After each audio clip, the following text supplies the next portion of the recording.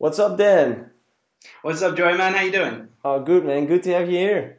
Great to be on. Great to be on. It's Thank you for having been me. a long time. It has. I found a photo of me and you actually the other day in Miami at, I believe, the Big Beat pool party.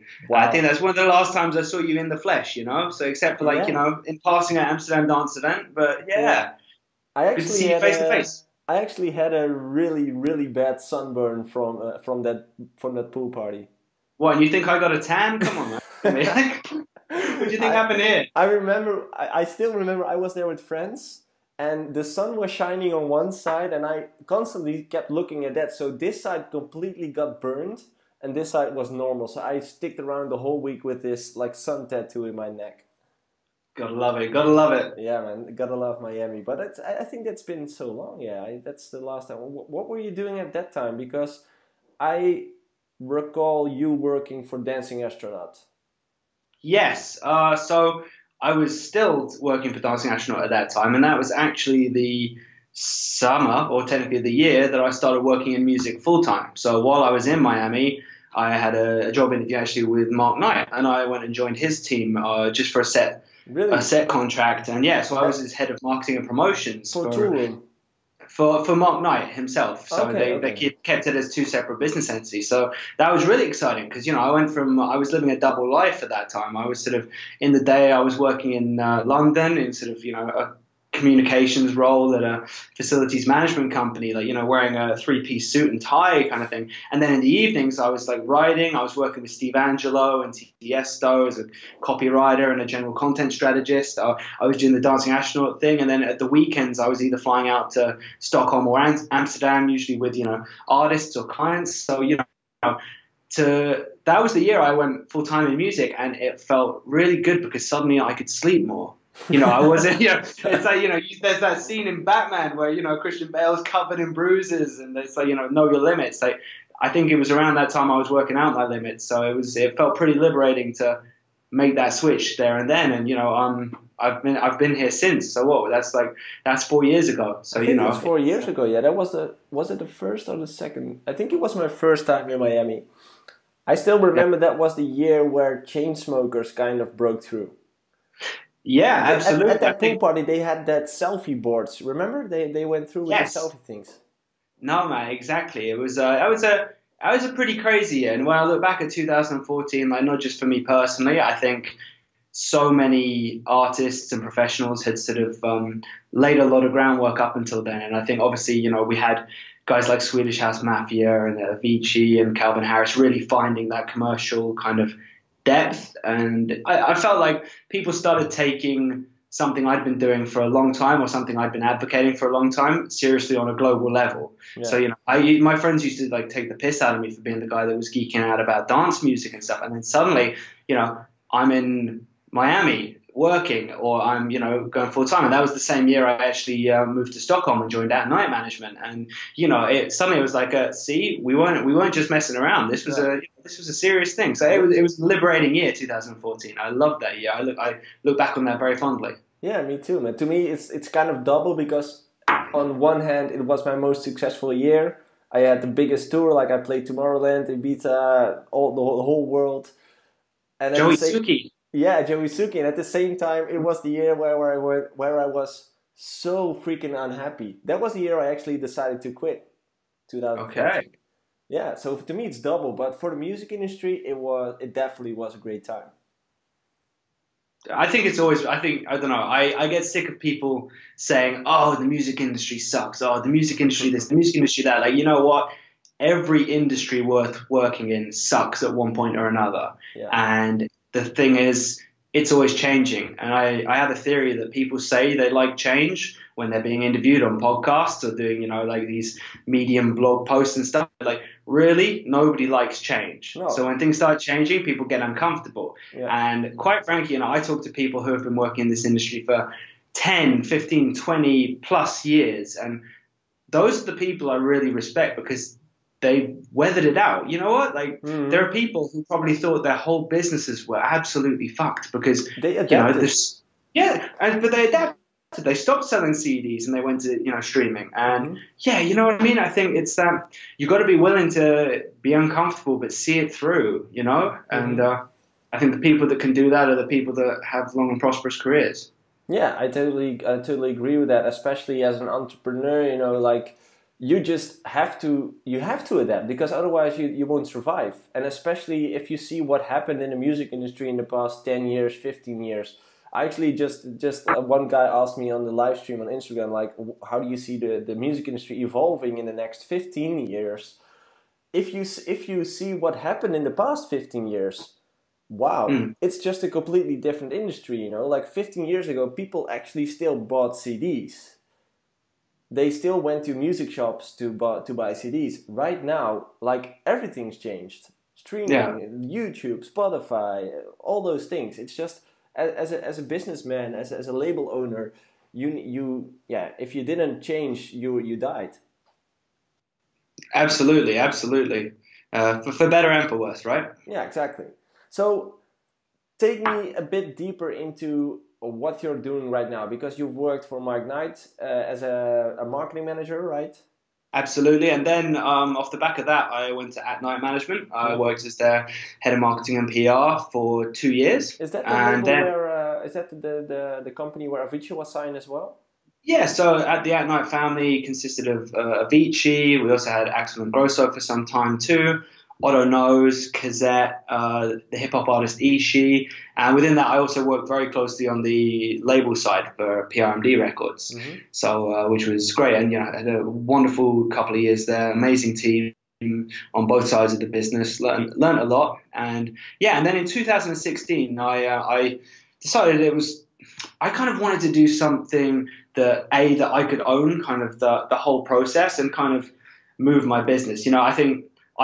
We were just talking about this before about, sort of working for yourself versus working for someone else. And I personally don't mind working for someone else, but I think once you start working for yourself and realize that you have this autonomy just to get shit done that needs to be done and not have to ask someone's permission or get sign off or, I think once you work out that that is the way you work best, you never want to go back to it. So for me, it was I felt like I wanted to have a bit more control, and at the same time, I wanted to focus a bit more on pop music because so much of what I'd done over those 2 years had taken me into markets I didn't really think I'd be working in, and we'd had our first hip hop artist with Ishii, which opened the doors to a whole new crowd and a whole new market. And then, stuff like for Otto Knows and Kazette was crossing over. And of course, the Avicii project, by all intents and purposes, was the ultimate crossover project. So I wanted to take a lot of that momentum and put it into my own roster,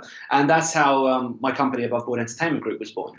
I say that's how it was born. I didn't actually plan to set up a company. In the time that I was saying, okay, I should work out what I'm going to do next, I suddenly took on a bunch of clients and went, oh shit, no, I really need a company because I need to start sending invoices and stuff. Exactly. So I need a name to put on the invoice.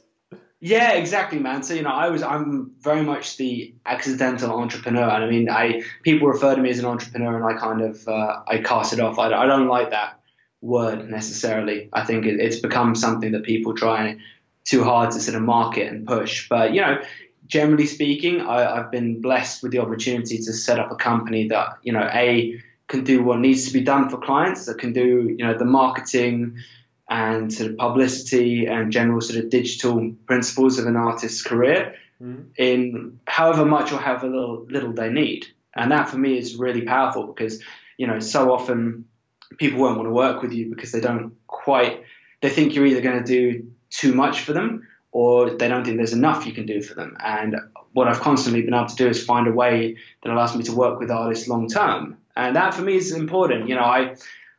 I like seeing artists grow. I think artist development generally is one of the most important and underlooked skills in the music industry. And it's something I'm incredibly passionate about, even more so now that I have my own company and platform in which to do that. So, it's been really exciting. And so what I kind of specialize in now is that overall artist development and putting artists in the right place. That can be in terms of the publicity, that can be in terms of with streaming partners, that can be in terms of, developing brand principles that start reflecting with an audience. And I think what it all comes down to, and it took me a long time to realize this, is so much of what I have to do well is help artists identify who their fans are.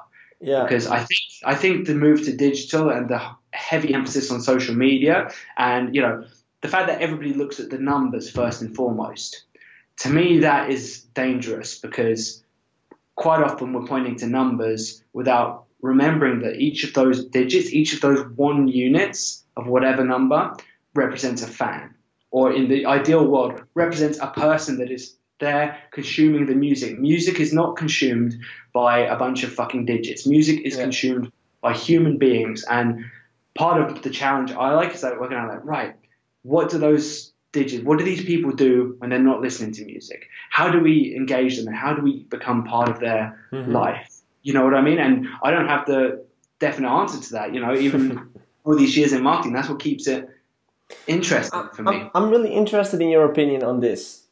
Regarding the Spotify part, like you mentioned the likes, like the clicks they have, the streams. In my opinion, like the streams you have on Spotify isn't the right, doesn't reflect on how big your fan base is. I'll explain why. Spotify is being used by a lot of consumers, of course, and they consume music in different kinds of way. When I listen to Spotify, I specifically pick the music I want to listen to because I like music. So I know what I'm listening to, which artist, which track, whatever. So my play is definitely worth being named as a fan. But I think most people listening on Spotify consume music on the background. They just follow their favorite playlist, click play, the playlist starts playing, and they aren't even aware of the fact what they're listening to. They are listening to the playlist, but they don't know which artist is connected to that track or whatever. So the golden question, I think, you're absolutely right. The golden question is like, how many times does somebody have to hear a track until they feel compelled to take their phone out of? This is reality. The heavy-duty users are either on computer and it's in the background, or on mobile and it's in your pocket. How many plays does it take for them to commit to wanting to find out who the artist behind that song is? Yeah. And this is something I've been talking with so many people about. And it, like you say, just having a lot of streams isn't enough, if you know what I mean. And that's not to shit on people that are focusing on Spotify or anything like that. Of course, I think I welcome what Spotify has brought and the dynamic it's brought to the digital music market like so much, because I just think it's helping a lot of artists get discovered. And that's the thing, right? People who aren't getting those streams, aren't in that system yet, they'll say that it's not fair and they don't like it and that. But for me, I've not only been able to work with A-list artists at the streaming platform, newcomers like Sean Martin. We introduced her to the market from scratch in December, and she's a completely independent artist. We're losing the connection for a little. I'm not sure. Yeah, it's better. Okay, so the Spotify part. Yeah, plays versus fans. Like my opinion is that you should focus on getting more fans instead of more followers. Yeah, and I mean this is the age-old debate. How do you build a fan base? Mm-hmm. How do you get them to listen to your music? And then how do you get them to also come and experience your music? And there's so many components to it. And I think over the years, the streaming platforms like Apple and Spotify have made more of an effort to work with managers and labels and artists in really activating with their fans. And, we see that I think Apple and Spotify are both doing these great events and these, physical activations that actually get fans in front of their favorite artists and stuff like that. And, the Fans First initiative at Spotify, they directly pull the top fans on Spotify and bring them to special events. So, there's definitely an awareness of that discrepancy. And, I think for me, the thing that I find myself repeating the most is saying to people, getting 1 million streams on Spotify is, of course, a good thing. And it's a great thing. And same with Apple Music. But you've also got to be building an ecosystem outside of that. Yeah. And there's, like I said, there's no one-size-fits-all thing. I think, different genres and different territories, they they consume music in different ways, and there are different cultural elements. So I think what it comes down to is working out what the priorities are for you as an artist, or as a project, or as a business even, and specifically tailoring goals around that, rather than just assuming that anything you throw at Spotify can, if you keep throwing singles at the streaming platforms, eventually you're going to start streaming higher and higher and higher. Because you can do it that way. And quite frankly, I think that's been a few people's strategy over the years. It does help you build fans. You know what I mean?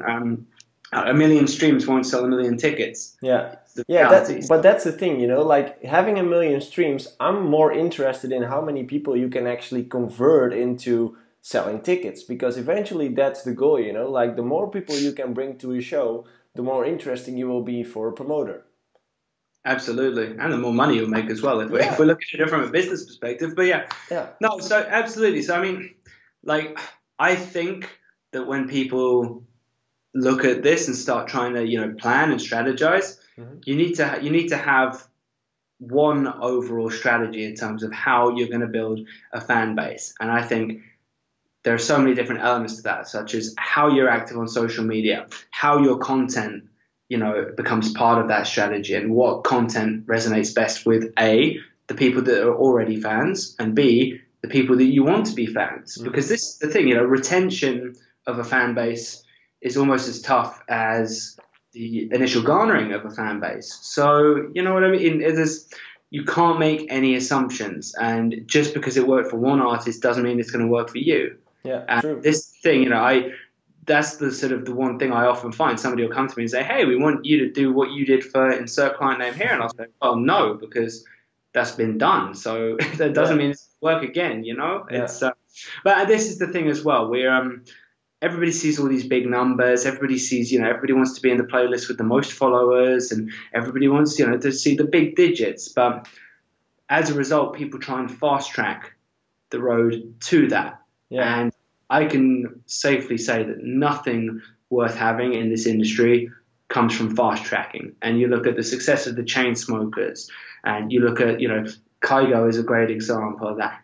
It took a long fucking time. Don't get me wrong. There were periods where it went a lot faster, but they really did the time, and they invested the hours, and they spent the time building a fan base. I actually still remember I had quite a few email contact with him. They sent me a lot of promos when I was still DJing a lot before the whole big boom from the Chainsmokers. They sent out a lot of promos from my side, and I just got in contact with them. I've never really noticed them until Closer. And then things just boomed for them, Like, I know those guys were already working in the music industry for a way longer time. But that's the thing most people forget as soon as a hit comes out. It's just, they just became famous because of this one hit. No, there's a way more deeper thing going on there. It's the iceberg complex. Yeah. People see that thing at the tip. They see the latest point of trajectory, and that's what they focus on. But it takes a long time to get there. And, I heard a lot of people saying that, if you really want to break an artist project, we're looking at a 3-year minimum, I think, to really integrate them as, a household name, let's say. And that takes time, it really takes time. And I think, if we're talking in terms of like dance music, like, Swedish House Mafia was like a decade in the making, really. Because if it wasn't for all the work they did as solo artists, and then the subtle transition they made to being a group, and then arguably what they did afterwards, because that's become so important to this second chapter that's about to happen for Swedish House Mafia. It's a long old timeline, and they put in the time. And a bit like I was saying earlier, anyone that's put in the time and weathered it out, and let's face it, dance music and EDM, as much as I hate that term, right now, is not the hot commodity it was 3-4 years ago. True. But people are still riding it out and being true to the fan base they brought with them on that journey. Yeah. And that's important. There was, around the time the Chainsmokers were blowing up, I saw all these artists jumping ship on the big room sound and stuff like that, and going and making this future bassy pop sound. Yeah. And guess what? in doing that, a lot of the fans that came with them and knew them and adored them for the club music they were making and the experience of going to see that music at their shows, they jumped ship because suddenly it's like, your favorite artist has sold out their values and is doing what everyone else is doing. And you know what? I bet they're selling a lot less fucking tickets now than they were back then. Yeah, so true. Was it worth it for that few seconds of doing what everyone else is doing at the same time? It's absolutely fucking not. No, it's a short-term way of thinking, Absolutely. So regarding the fan base building, because that's a main struggle for my clients, especially for people who are at the beginning of the whole artist career. Like, how do you get started? How do you get your first 1,000 fans? Like, that's the biggest leap for them. What's your favorite tactic regarding that? Like, what would you advise a starting artist? Work out who you think your fan base. If we're talking starting from absolute scratch, like here's a project that nobody except the guy's mum knows about. Let's just take an artist who already he had some releases, maybe a release on Revealed or whatever. He had his base, but he just didn't pop and he isn't capable of making a living out of music. Okay, so I think what he wants to do, or she wants to do, is identify who they think their fan base is and start talking to them. Like, we are blessed with these social media tools, which, the irony of them being called social media tools, when now it's become more of a communication platform for businesses, that's a whole nother thing. But you can literally talk to your fans. You can literally reach out to them and speak to them, and you don't have to be there in person. You know what I mean? And I think you just need to get into that habit of talking and listening, and never assume that you know what they want unless you've actually seen them say, and that can be through comments or from feedback, whatever. Don't assume you know what they want, and quite frankly, listen to them. Okay. I think a good brand isn't your dad. It isn't they're telling you what to do and how to live and do this. Like, I think a good brand just feels like part of your day-to-day life, and that can be applied to an artist, because artists are making music, and music as a commodity is something that people integrate into their day-to-day lives. Yeah. And quite frankly, if you can't take the time to work out who your fan base is, then why the fuck should they take the time to work out who you are as an artist? You know what I mean? It goes both ways. True. Yeah, definitely. It's a two-way street. And another point, which is a big struggle for those clients, is it's probably the main question I get. Like, okay, I know I need to start doing stuff on socials. I know everyone gets that, like, yeah. But what should I post? That is the age-old question. I mean, hey, Marshmello has a fucking cooking show. Yeah. Marshmello has a cooking show that streams millions. Yeah. And if you'd have told me, before Marshmello was big, like what are his fans going to enjoy? If you'd have told me it was a cooking show, I'd have laughed in your face. But hey, the proof's in the pudding, no pun intended. People like watching Marshmello cook. Yeah. And that, I think if you want to go and look at somebody who really understands content, Marshmello's manager, Moshe Zilli, I think he is the Gary V of music content, because they are really good. His whole roster, and him especially, are really good at going and working out where their fan bases are and where they go and hang out, what they do. And I think they just have this level of respect for that fan base, and tailoring content to those people. Mm-hmm. That should be the golden industry standard, but sadly it's not. So could you give an example of that, the thing that you just mentioned, like looking up where your fan base is and tailoring them the content they are looking for? So could you give me an example of that?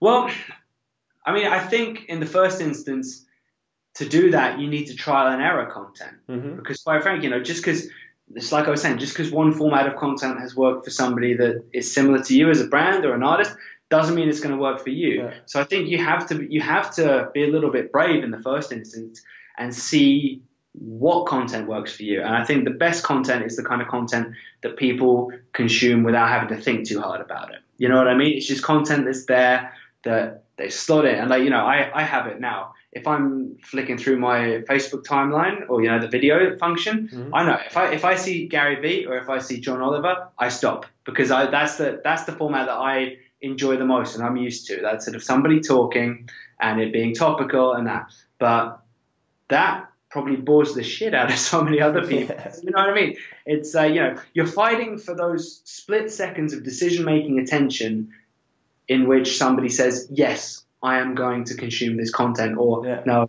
I am not. And if you don't nail it in those first few seconds, they're gone. Whew, it's like Tinder. You know what I mean? It's probably even like milliseconds. It's just a swipe. Yeah. It's like, and that's it. Yeah, exactly. And so you've got to work out what works, and you've got to make it as engaging and, consuming as possible, because, like I say, the decision happens so quickly. Yeah. And if you're a new artist who doesn't have that, obviously if someone's a huge Rihanna fan and they see Rihanna's face pop up in those first seconds, like, they're going to stay because she's a household name and a huge recording artist. But as the new kid on the block, you don't have that recognition. So you need to find a new way to engage them. Yeah. So if you need to break it down, like, that's the way I like to do it as well. Trial and error, just try a lot of stuff, see what sticks, see what works, and then put in the concept of watching and learning what the community is telling you. So exactly. See, ask fans. There are very subtle ways of asking fans if you're fucking up. You know what I mean? You can. And, listen to your fan base. I feel like I'm repeating myself, but so few people realize the importance of actually listening and putting your ear to the ground when it comes to, feedback and seeing what fans like and what they don't like. Yeah, but that's because you're vulnerable, Like, if someone tells you your content sucks, that hurts. And some people have the pride in them to say, like, no, it doesn't suck. Yeah. But if someone tells you, if like 10 people tell you it sucks, and it doesn't have a lot of views, it probably sucks, but they have all the pride in them, which, yeah, absolutely. And and when it comes to like the technical side of listening, there are so many ways to track how long people are consuming your content, where they're going afterwards. There's all these different retargeting sort of formats so that you can make sure that people are ending up at the right content, or at least you're diverting them back to relevant content when they do commit to that content. So on a marketing geek level, there's a lot more you can do, and I would personally save that conversation for somebody that lives and breathes that, because I only dip my foot in that pond when I have to be completely honest. Okay, and where is your mind on the subject of monthly podcasts, weekly podcasts? Do you think they're still useful, and how would you put that into the market right now? I think if you've really got enough content, relevant, good quality content to be releasing content once a week, do it. If you've got enough to do it once a day, do it. But you've got to have that critical mind. Like, is the frequency worth it? Am I splitting up lots of views across separate videos in a week, or, a couple of weeks that actually would be more valuable targeted on a one hit, monthly piece of content? And I think it comes down to it. If you really do have enough content, then weekly totally makes sense. And I think what you've also got to consider is not just how you capture content, but then how you repurpose content. You know what I mean? Like, it's Gary Vee's the king of this. That's his whole thing. He takes a long old keynote speech or something he's recorded, or his podcast episode, and he turns that into all this micro content. And that micro content is what feeds to social media, and it's the micro content that then, builds all the repertoire on social media and that, and then drives people to go and check out the full episode. So, for example, that's what the call to actions are being placed in the micro. Exactly. So quite frankly, if you can do it well enough in that you have one maybe full-length long monthly edition of your podcast, and then from that you take enough micro content to keep your fan base topped up, to highlight the really important parts of it, to keep the discussion going in between that, to me that feels a lot healthier than trying to force weekly content where maybe you don't need it, or maybe there just isn't enough scope. And it's time consuming. For every episode you're doing, you've got to edit video, edit audio, get all the social media stuff right, artwork. So it's a fair amount of work, right? Yeah. So I would say my default would be, if you're talking as like this podcast is like a sideline thing, like it's not my 9 to 5 destiny calling to be, a weekly podcast guy. I think the monthly and having a solid micro content strategy is the one, to be honest. Yeah, I think that's great advice. Like, to me, I think a monthly podcast is definitely something you should do as an artist, because it's another outlet. It's another way to show your fans what you're all about, and to give them like this treat every month to let them enjoy your music, and you can show them all the new stuff every month. Exactly. It's just a matter of, and to me, it's a matter of consistency as well. Like, if you just do things long enough, people will start waiting for it. If you launch a podcast every first Monday of the month, after 6 or 7 months, people will start requesting, like, hey, it's Monday, where's your podcast? Absolutely. Consistency is key in all respects, and podcasting especially. Yeah. And if and same with the content side. If people are used to there being video elements that come with that podcast, or that it's shared online in visual formatting and stuff, if you suddenly stop doing that, people are going to notice. And obviously so much consumption happens on social media that, if anything, the show can probably vary a little bit when it comes to the full length thing, but the way you're communicating that show and the way you're keeping that show visible to your fan base, that needs to be consistent, at least in frequency. Yeah. Because like you say, like, the podcast market is having a little bit of a secondary boom again, it feels like now. And so now, if you're an artist, and we're talking artists here, you're not only fighting like Tiesto and Hardwell and these guys that have huge syndicated shows already and have been doing it for a long time, and by the way, doing it really fucking well. Yeah. But you're now fighting Gary Vee and Tim Ferriss and all these big guys, and it's a competitive field. It's a really competitive field. So maybe the thing that's going to separate you is the content and the way that you keep the show in focus outside of those first 2 days where it's exciting and new, and it's the new episode's out. It's tough. And if you think about it, a month is a long time to keep people engaged. True, yeah, but to me, a podcast is just an extra, because as an artist, you have your releases going, you have your content that you're doing in the studio, or maybe you have this live show going on, your touring stuff when you're on the way. I think as an artist, you can produce a lot of content, and a podcast is just another part of the monthly stuff. Absolutely. Cool. I had a question. It's kind of a pretty general and broad question, but I just had a question from someone on the live stream on Instagram. I'm not sure who it was anymore, but he asked, how do you create a marketing/branding plan? And I guess this is like a big question, but could you narrow it down to a small, decent answer? Okay. I think in the first instance, identify your market. Mm-hmm. Which sounds like the obvious thing to say, but just saying we want to be big in the dance music market, that's still pretty broad. You know what I mean? When you look at all the niche sort of sides to it. So identify your market, set brand values, so work out what you stand for as a brand and what the experience of you as a brand means to the people that you want to engage. And then I think from there, once you started digging into that, setting those values, then you need to start working out, right, what is the experience of people coming to check this brand out, and where does this brand live? You know what I mean? Like, is this the brand that everybody's going to see at every festival in the next couple of years, or is this the brand that's going to be, crossing over into all these big, mainstream radio and streaming playlists and stuff like that? And I think you need to start with an end in mind. I think so often people just sort of jump into it without really setting markers. Now, I think it's tough in this sort of, climate to plan too far ahead.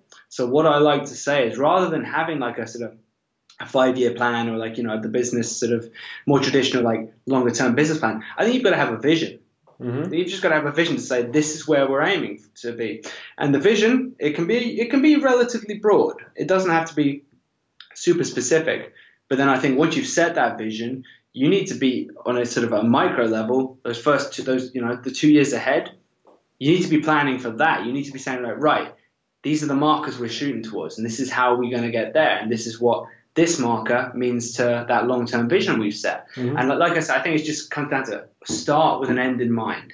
Go and identify those brand values. Work out what marketing platforms are going to work best for that vision. And like I say, just don't make any assumptions. Yeah. The people that I think succeed now are one of two.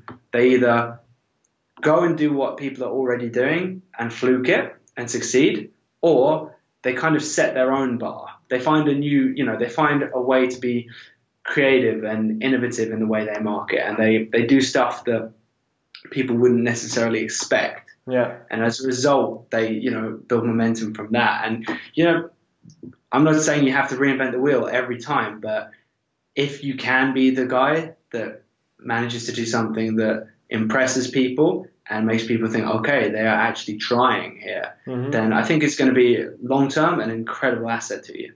Cool. Yeah, I think, that's some great value that you gave here today. Like, I agree with a lot of stuff that you're saying. I think a lot of artists could learn from this, especially on the marketing and the branding side. So yeah, I just wanted to thank you for taking the time to show all the people your knowledge and the experience you've built in the last couple of years. Absolute pleasure. Can people follow you somewhere? Like, what's the main place you're active on right now? The main place I'm active on right now is Instagram. Okay. And my handle there is Carter the Devil. Carter the Devil. I was actually looking you up. I was like, what kind of name does he have? Because I just looked on your original name. I didn't find something. And then Instagram suggested this one. And it's like, is that him? It's like, yeah. That's him. You know what? I thought I was being clever because I thought it was the name of a book that I read. And then it turns out that wasn't even the name of the book. But now I've had that handle for so long, I just thought, well, you know what? I better keep it. Yeah. No worries. Yeah, my bad. So if people want to follow you, head over to Instagram, Carter the Devil.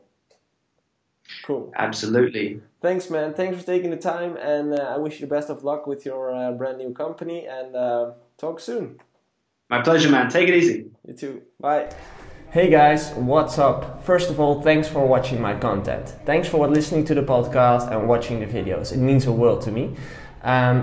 You guys have been talking to me about coaching and personal coaching for a while now, but I just thought it was a good idea to show you some experiences of my clients to see what a personal coach and a mentor could do for you and your career. So here are a few user stories, client stories from my side. Hopefully it's useful to you.